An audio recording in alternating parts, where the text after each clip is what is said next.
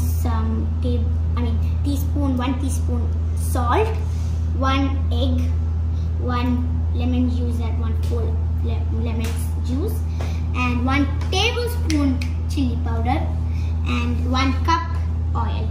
And also we need a blender like this. So first, start by putting the garlic like that, and then the egg, and then the salt. Now we're gonna cook. Okay. Now we're gonna put this and blend, and I will come back.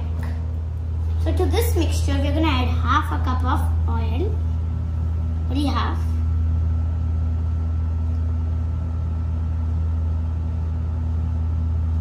And then we're gonna mix it and come back. Blend it, and it is like this. Now we're gonna add the lemon juice and the chili powder. Now we're gonna add the rest of the oil and then blend it together. Okay, that's enough. And then we're gonna close, and then we're gonna blend. Okay, so now I have blended it. Okay, really like creamy and stuff.